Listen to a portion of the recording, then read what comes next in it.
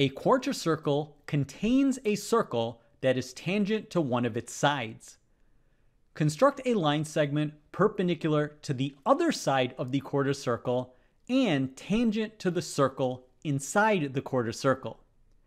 If this line segment has length equal to 12, find the area that's shaded in blue, which is the area of the quarter circle not contained within the small circle. The problem specifies that there is a quarter circle.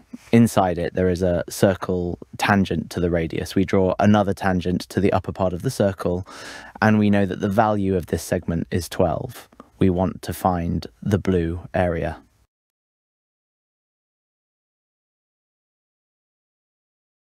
We denote the radius of the quarter circle with r and the diameter of the inner circle with d. The blue area will be equal to the area of the quarter circle, which is the constant pi multiplied by 1/4 of the square of r, from which we subtract the area of the inner circle, which will be equal to the constant pi multiplied by 1/4 of the square of d. By taking the common factor of pi over 4, we obtain the following relationship. We can draw the next line, which will be the radius of the circle itself. By applying Pythagoras' theorem to the right-angled triangle formed, we can deduce that the square of r is equal to the square of d plus the square of 12. This means that the square of r minus the square of d equals the square of 12. We can substitute the value of r squared minus d squared in the previous relationship. By doing this, we will obtain that the value of the area is 36 times the constant p. Let's suppose the quarter circle has a radius length equal to a, and the small circle has a radius length equal to b. Then the diameter of the small circle is equal to 2b, and that's exactly the distance between the center of the quarter circle and the line segment.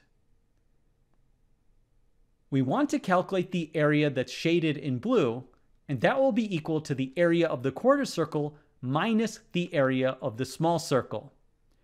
This is equal to pi a squared over 4 minus pi b squared. Factoring out pi gives pi multiplied by the quantity a squared over 4 minus b squared.